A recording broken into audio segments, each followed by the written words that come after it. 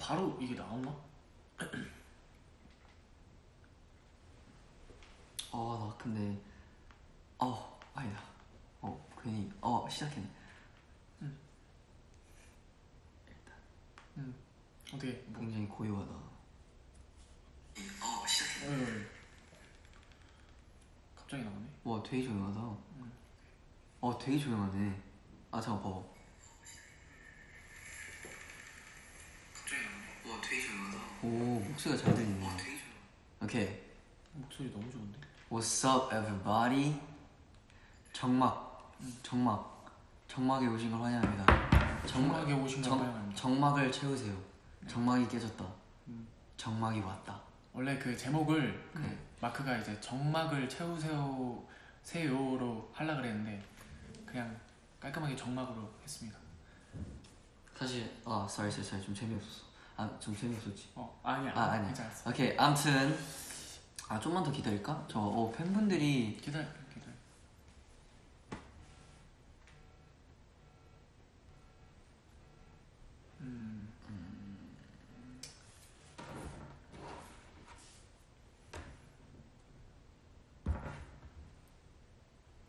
오케이. 일단 진짜 오랜만에 인사를 드리는 거죠. 그쵸. 사실 이때 또 정우와 마크의 비앱이 내 기억상 그 일본 맞아. 진짜 오래됐다. 와. 야 얼마 만이냐. 그때 우리 둘 다 약간 좀 밝은 약간 노란색 머리였는데 아닌가? 나는 맞아. 야 금발이었어. 우리 둘 다 좀 그거였어. 아무튼 와 정말 세월이 많이 지나갔는데 이렇게 또 인사를 드리니까 좀 반갑네요. 네. 그동안 정우 그동안 잘 지냈어요? 저는 너무 잘 지냈죠.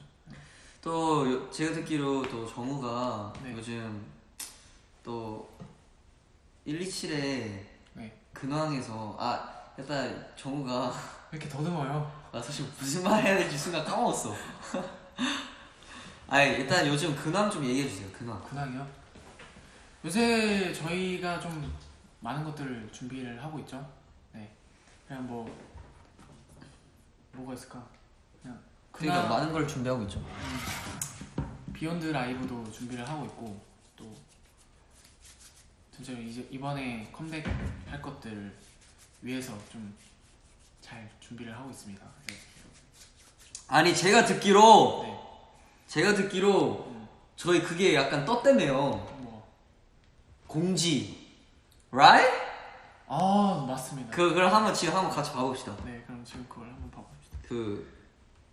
잠시만요. 오늘 또 저희 펀치에 오케이 여기 있습니다. 일단 the final round, 웜업 있고 매치업 있고 펀치 타임아웃까지 있네. 사실 이번에 정말 또 리팩인 만큼 또 키킷의 리팩인 만큼 또 펀치로 이제 돌아왔는데 이번에도 역시나 좀 많은 것을 준비를 했습니다. 그래서 그거에 대한 스포를 약간씩 좀 해볼까 하는데요. 너무 좋죠. 일단 사실 좀 이번 컨셉 자체가 이번 컨셉 자체가 굉장히 좀 진짜 약간 약간 진짜 웜업 그런 게 있기 때문에 그런 컨셉으로 한 것 같고 일단 이 first player, second player가 사실 나도 정확히 무슨 영상이 나오는 건지 모르겠지만 이게 나왔네 그림들이. 야 이거 봐봐. 이거 그거잖아. 이게 나왔네. 이게 나왔네. 이게 나왔네. 오케이. 좀 진짜 이제 좀 스포를 해드리겠습니다. 이건 뭘까? 이거 그거다. 우리 뛰어가는 거. 기억 안 나지? 맞아. 기억나지? 오케이. 일단 이것도 어마어마. 이게 또 그 5일에 나오는구나. 이게 일단 오늘이 4일이어서 이제 내일부터 이제 영상이 주르르 나온다고 하는데요. 맞습니다. 저는 개인적으로 모든 게 다 기대가 되지만 뭐가 기대? 오피스 파이널 라운드라 적혀 있는 거 있잖아요. 그 레이트 나이트 펀치 펀치 쇼 옆에 있는 오피스 파이널 라운드라 적혀 있는 거가 좀 많이 이거 그때 그거구나. 그거 일단 뭐 많이 좀 많이 기대가 되네요. 사실 저희가 나름 많은 컨텐츠로 나오긴 했는데 좀 이거를 다 약간 거의 약간 하루 사이씩 이게 찍어가지고 사실 하나하나가 다 기억나진 않는데 네 일단 이 마지막 그 레이트 나이트 펀치 펀치 쇼랑 이 오피스 파이널 라운드가 좀 재미있는 팬분들이 좀 좋아하실 것 같아요. 하이라이트지 않을까. 근데 다 좋긴 한데 이렇게 보니까 나도 기대가 되네. 진짜 되게 많아. 근데 뭐 이건 뭐야? 이건 너 얘기. 이제 또 저희가 또 Beyond Live. 네. That's right. That's right. 뭐죠 이게? Beyond Live. 네.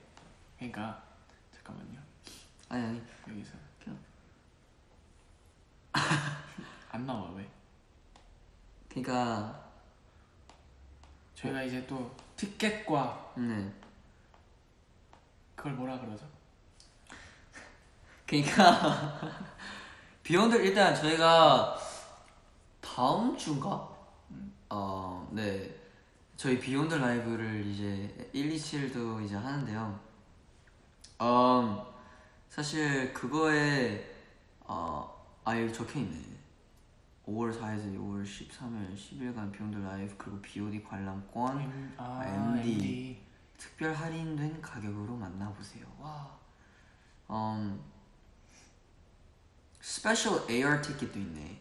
AR 그리고 응원봉. AR 티켓은 와 잠깐만.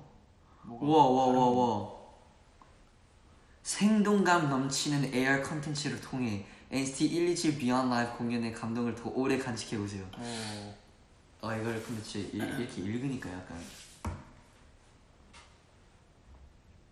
여러분들은 분명히 우리보다도 이거를 사용하는 법을 더 잘 아시겠지만 네, AR 티켓과 포토카드를 어플에 스캔하면 공연 하이라이트 영상과 아티스트 셀프 카메라 영상이 재생됩니다.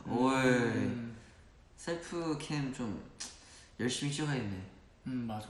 열심히 찍어야겠다.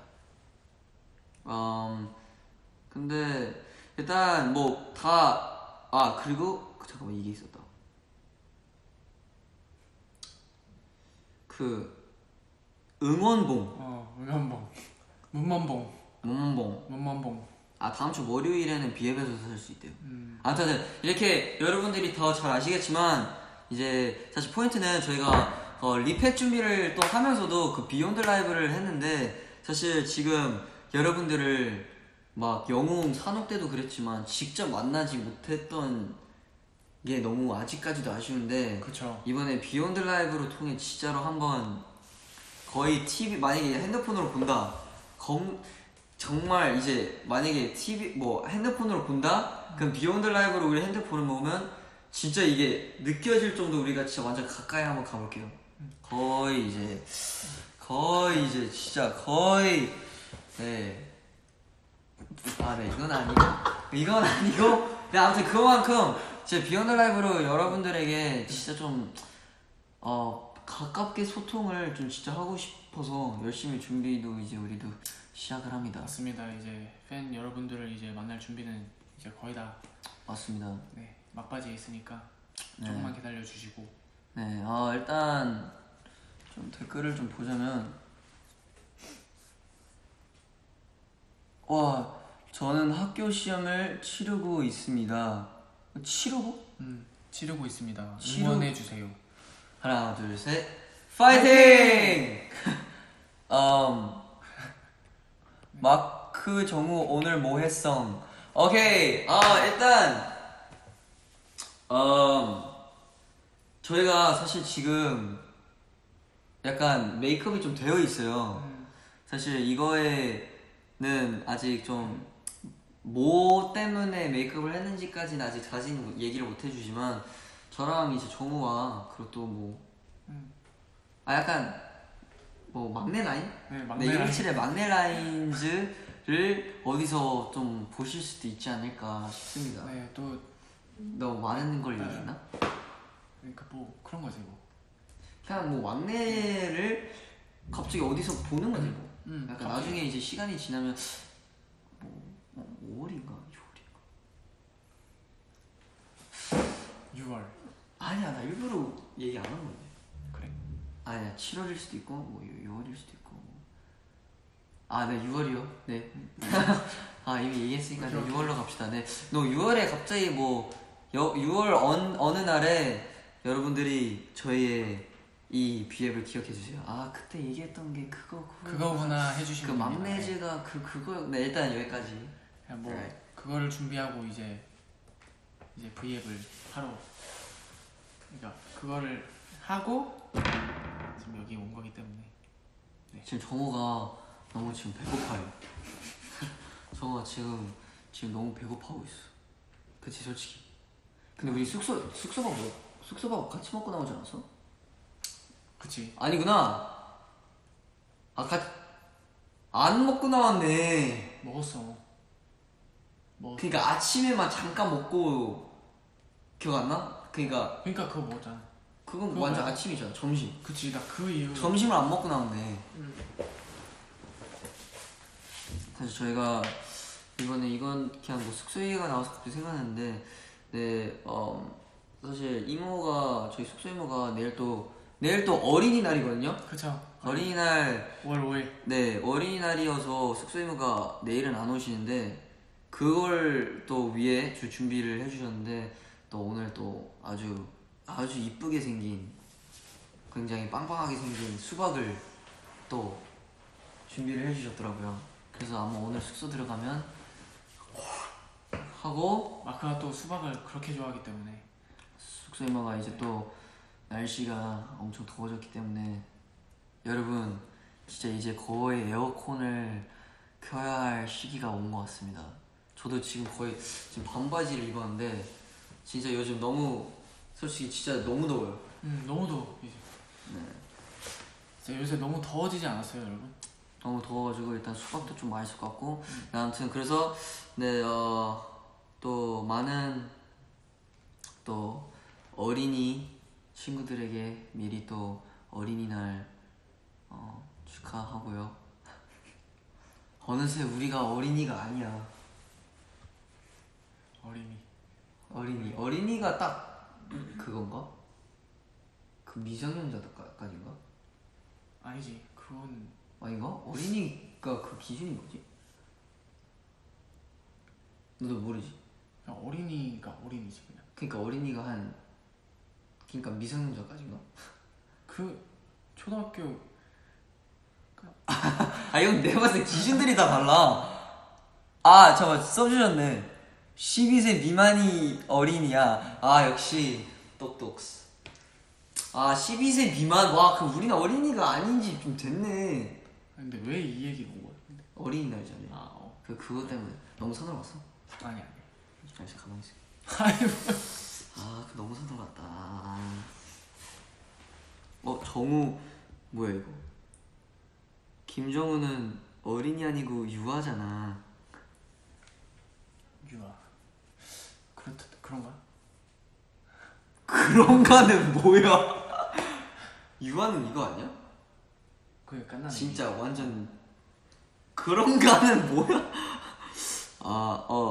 Yo, English please, English please 이라는데 English 한번 좀 보여주세요. Hello, my name is Jungwoo Kim. So let me introduce myself. Yeah. My name is Macaulay. 재미없다. 그러니까 어떻게? 정우가 너무 배고프다. 느껴져 너의 기운이. 아니야, 그런 것 때문이야. 일단 we came back from this. Well, I don't want to put in details, but we had this thing that we did before this Viet. I hope you guys look forward to anything that involves the youngest members of our team. Somewhere around June. That's all that I can say right now. And so yeah, and so we were just talking about. Actually, nah. I don't think I need to translate. Anyways, I don't know what time it is for you guys, for anyone who's not in Korea, but Thanks for coming in. Yeah, stay safe, yo. Yeah. That's right. I don't think so. I don't think so. 아 사실 또 비욘드 라이브 얘기가 많은데 또 정우가 또 비욘드 라이브 슈퍼엠 한 거 신청했다고 했잖아요. 너 나 본다고 막 챙겨본다고 했었잖아요. 네. 네. 거짓말이지. 아 사실 진짜 잔이 형도 그렇고 애찬이도 진짜 봤다고 하더라고요. 근데 이렇게 좀 부분 좀 보긴 했어. 다는 못 보고. 이제서야 솔직하게 말하네. 아 근데 진짜로 그래서 아 뭐야 물어볼라 했네.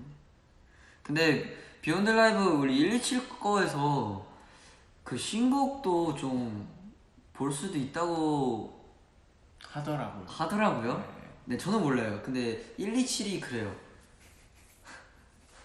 아 뭐야 스포를 할 거면 잠깐만. 아무튼 네 일단 여러분 많이 저희 비욘드 라이브 좀 많이 네 봐주셨으면 좋겠습니다. 진짜 많이 봐주세요. 지금. 신곡 맞아요. 신곡 프리미어. 댓글 좀 읽어줘요. 오늘 TMI 주세요, 마크 씨. 오늘 TMI 저 오늘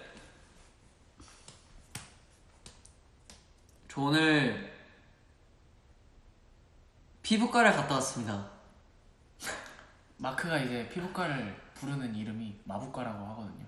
아니 그거는 나 혼자 할 때 얘기고. 아 그래? 나 진짜 오늘 갔잖아. 아 맞아. 너는 진짜 피부과를 갔지. 그러니까 오늘 좀 오랜만에 진짜 피부과를 갔는데 좀 많은 상담도 하고 좋은 관리도 받고. 마크가 네, 항상 좋은 숙소에서 그 그러니까 피부 관리를 따로 하거든요. 팩 같은 걸 하는데 나 오늘 마부과 왔다고. 네 그건 이제 마법과고 오늘은 진짜 피부과 갔었습니다. 네. 오늘 피부과 갔다 왔어. 그럼 이제 TMI.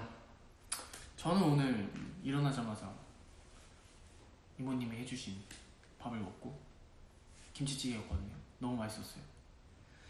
먹고 그 다음에 씻고 이제 막내 라인 좀 뭐라 해야 되냐 스케줄을 하고 왔고요. 여러분들은 다들 뭐 하고 계셨는지요? 진짜 엄청 배고프구나. 아이씨 뭐래. 아니 근데 방금 댓글에서도 한 2개 여러분들이 이거 진짜 다 너 때문이랄까? 왜? 진짜 여러분들이 그 쫄티를 이제 진짜 그만 찾으셔야 될 것 같아요. 진짜로. 쫄티. 이게 진짜 쫄티가 이거 진짜 저는 솔직히 이거는 아직도 얘기가 나오고 있는 거야? 그러니까 여러분 안 돼요. 그 쫄티는 이제 당분간 진짜 이제 그건 진짜 밖에서 입을 수 있는 정도가 아니기 때문에 진짜 잠옷으로 얘기를 하는 거를 이제 정우가 그때 저번 비앱에서 이제 얘기를 해서 근데 팬분들이 좀 궁금해 하시는데 그게 그 정도가 아니어서 여러분들이 궁금해 안 하셔도 됩니다. 그 정도가 아니기 때문에 네, 쫄티는 이제 좀 쫄티는 안 되고요. 정우가 이제 또 쫄티 이제 좀 산다지 않나? 이제 여름 되니까. 그러니까 좀 더 이제 몸을 좀 만들고 좀 쫄티를 하려고. 오 몸을 만들고 좀 준비를 해야겠어. 운동이지 뭐. 아니야 그것뿐만 그냥 나도 쫄티 사고 싶어 그냥. 그러니까 운동을 하고 나서? 아니 그냥 지금도 솔직히. 지금도 사고 싶다고? 쫄티는 근데 사실 저번에 그 쫄티를 이거 저번에 얘기했었나?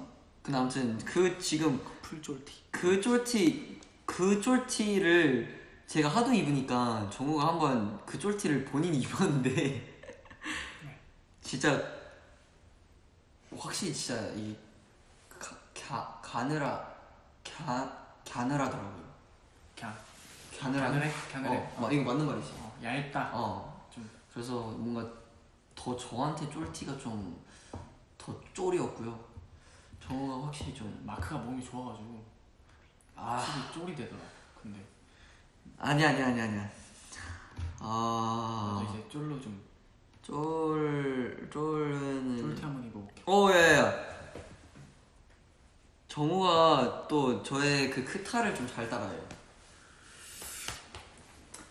크차.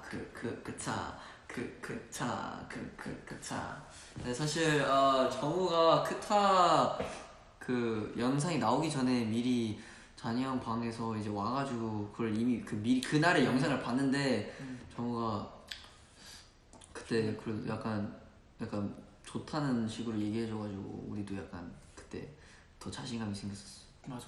근데 그거 진짜 좋았어. 나는 솔직히 그 나왔을 때 나 바로 봤단 말이야.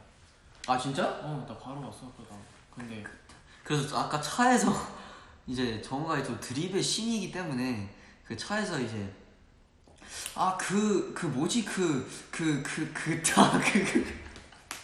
그래서 굉장히 역시 드립의 신은 다르다 또 느꼈고 네 그냥 그랬다고.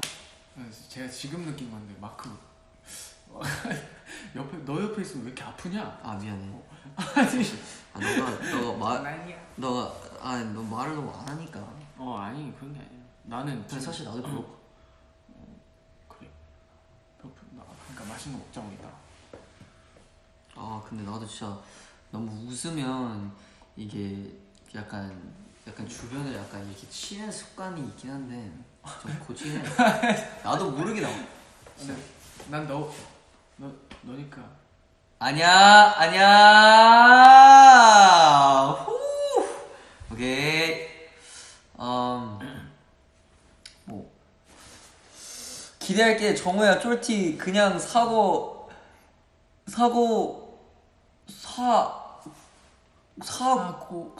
고만하지 말고 그냥 사서 입어줘.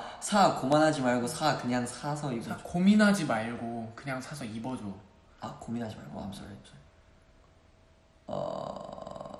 정우씨 검은 머리가 정말 잘 어울려요. 정말. 근데 생각해보니까 너가 빨간 머리를 했을 때가 사실 그때는 빨간 머리 N이었지. 그러니까 빨간 머리 영웅 때 생각보다 시간이 약간 좀 근데 어느새 또 검은 머리가 좀 익숙해졌어. 근데 내가 그 색 하고 나서 진짜 그게 색깔이 되게 빨리 빠진단 말이야. 그래서 한번 머리 감을 때 진짜 빨간 물? 물이 계속 나오는데 그게 진짜 관리가 너무 힘들었어. 이게 편한 것 같아. 그러면 지금 검정색 머리 마음에 드십니까? 너무 좋아. 진짜. 너무 좋아? 그냥 좋은 게 아니라 너무 좋아? 그렇다면 뭐 난 너무 좋아. 너는? 넌 무슨 색이냐 지금? 저는 원래 이제 초코 브라운의 목표로 색을 이제 입혔는데 이거가 색이 좀 잘 빠져서 지금도 솔직히 좀 밝은 편이긴 한데 네 약간 갈색이죠 저는. 초코 브라운 아니었어? 그러니까 방금 초코 브라운 그러니까 초코 브라운 방금 얘기했어. 그래?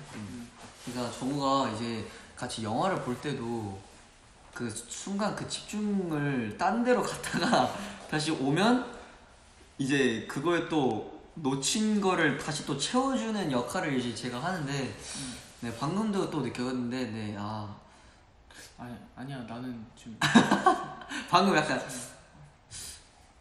아니야. 네 아무튼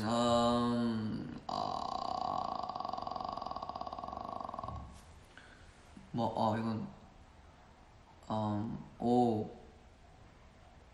마크야 투유 봤어요? 나 투유 너 누구랑한테 있냐? 난 도영 형한테 받고 난 해찬이한테 했지. 너가 도영이 형한테 받고 해찬이한테? 나는 해찬이한테 받고 잔이 형한테 했어. 어땠어? 난 내 얘기를 하려 했는데 일단 너부터 물어본 거야. 그냥 좀 이런 흔치 않잖아 그런 얘기를 하는 게. 난 진짜 그때 찍었을 땐 진짜 그래서 좀 뭔가 되게 오글거렸는데 좀 그래도 할 말 다 했지. 근데 사실 나도 투유 같은 이런 그런 영상을 우리 또 영상 우리 크루 영상팀이 이런 약간 그런 자리를 마련해줘서 어떻게 보면 약간 고마움을 느꼈어요. 난 솔직히 또 약간 사실 막 그런 얘기를 솔직히 이렇게 보는 앞에서 약간 못하잖아. 근데 뭔가 그치. 그런 부분에서 뭔가 서로에 더 근데 나는 어젠가? 아무튼 최근에 마지막 세 번째 거 나왔을 때 이제 유타 형 이게 유타 형이 난 유타 형이 진짜 너무 약간 유타 형이 진짜 너무 귀엽게 나오더라. 거기 봤어? 유타 형 거?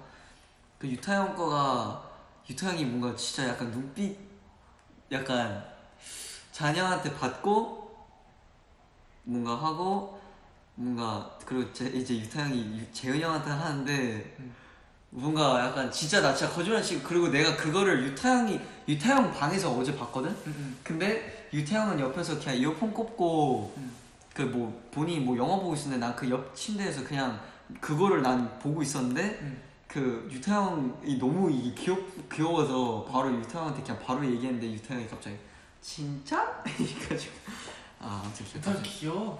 아 약간 좀 진심이 느껴졌어. 진짜 그래서 약간 와 뭔가 유타 형이 진짜 뭔가 너무 난 약간 다 봤는데 유타 형 거가 제일 기억에 남고 그리고 뭔가 그게 영웅의 뭔가 진짜 그것도 뭔가 옛날 같은 느낌인데 아무튼 네. 근데 맞아 그런 거 하면서 아무튼 그래서 저희가 뭐 투유랑 비슷한 건 아니더라도 아무튼 많은 컨텐츠를 또 계속 찍었기 때문에 맞아요. 네, 저희 이번 펀치 활동을 여러분 좀 많이 함께 같이 즐겨주셨으면 좋겠습니다. 같이 즐겨주세요 여러분. 내가 그리고 또 뭐 얘기하려고 그랬는데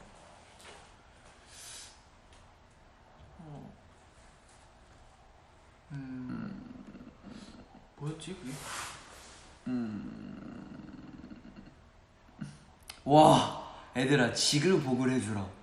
와 기억하냐? 내가 봤을 때 이게 저번 일본에서 그러니까 저번 리앱에서 맞아. 여러분 기억하시나요 다들? 네. 한번 해보자. 5, 6, 7 지글지글 짝짝 보글보글 짝짝. 아니지 내가 보글이야. 맞아. 너가 보글이구나. 바로 할게. 지글지글 짝짝 보글 착짝은 같이 했어. 맞아. 셋 지글지글. 자 지글이 이거야? 그러네 보글이. 보글 이게 이렇게 했었어 우리 끝에. 지글지글 짝. 오케이 렛츠고. 5, 6, 7 8 지글지글 짝짝 보글보글 짝짝 지글 짝 보글 짝 지글보글 짝. 이거 왜 죄송합니다. 근데 솔직히 우리가 안 한지 내가 봤을 때 그때가 마지막이었어. 안 한지 너무 오래됐어. 좀 약간 감을 잃었어. 사실 우리 그때 한참 그거 진짜 빨랐는데 우리 두구두구 딱 두구두구 이렇게 했는데. 네 아무튼 이거 어렵네 이게 은근 오랜만이야. 오케이 잠깐만 우리 그래도 가기 전에 진짜로 우리 이번 나 이거 진짜 고쳐야 되는데 아무튼 진짜로 이제 가기 전에 이제 나한테 해야겠다. 가기 전에 아니야.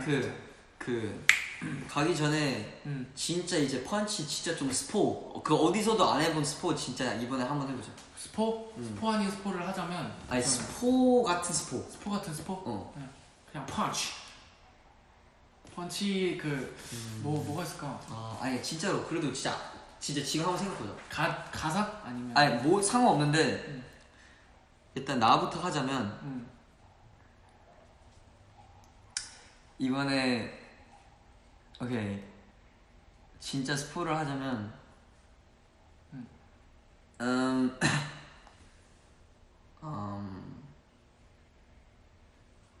그러면 그런 걸 해줄까? 뭐? 서로에 대한 스포? 서로에 대한 스포? 내가 너에 대한 스포를 한번 해볼게. 오케이. 신선하다 이거. 오케이. 봐봐 너 내가 하면 바로 할 거야. 오케이 ready? 오케이.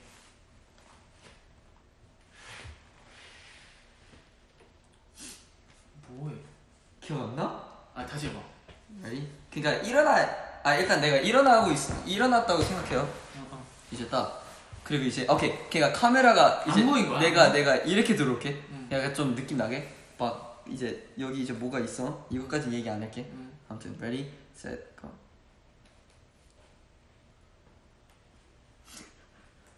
이게 나라고? 내가 이렇게 있으면 힘들지? 네.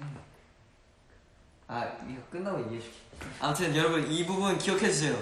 나중에 그게 뜨면은 그 부분이 진짜 잘못하면 안 나올 수도 있는데 나 나올 거라 생각하는데 아무튼 이 부분을 네, 그 기억해주세요. 오케이. 제가 또 이제 마크에 대한 스포를 하나 하자면은 나는 가사인데. 오케이. 가사 괜찮지? 오케이. 가사를 지금 얘기해? 그러면? 아니야. 그러니까 오케이. 그러니까 좀 짤막하게 좀 마크 거를 스포하자면. 오케이.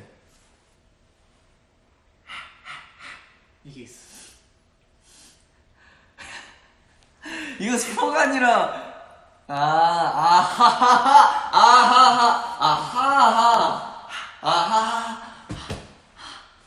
그게 있는 거지.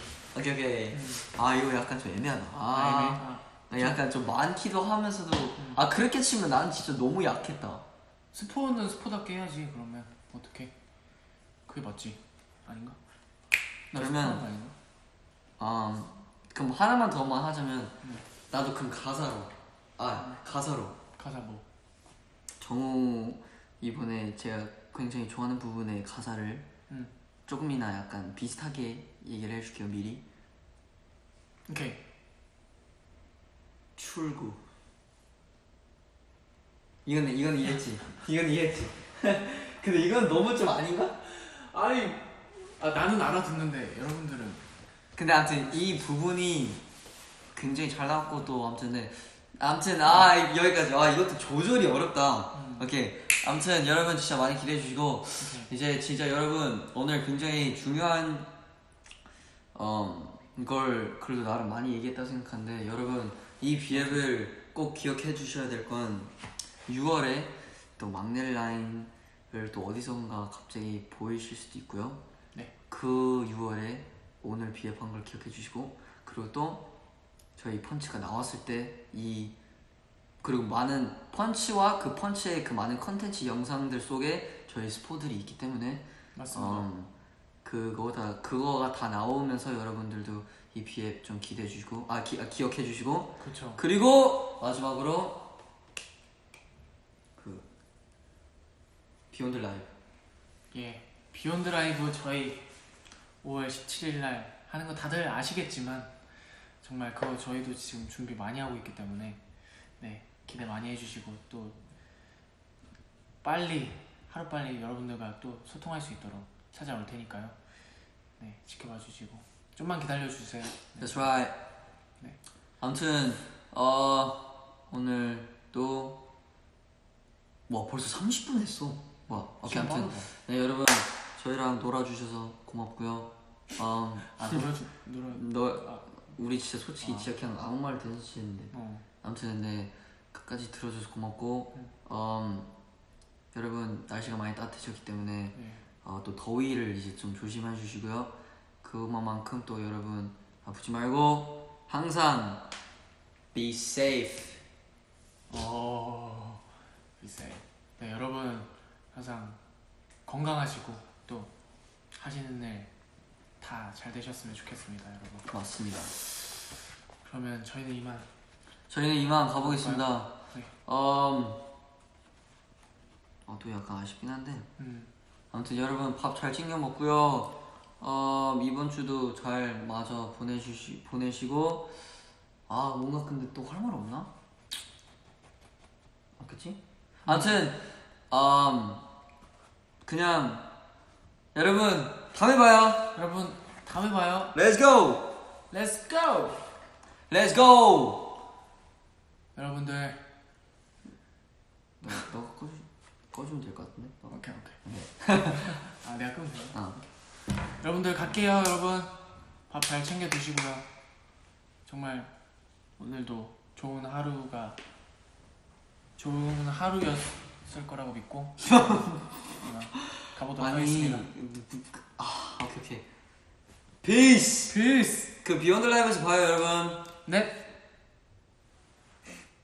빠빠이 여러분.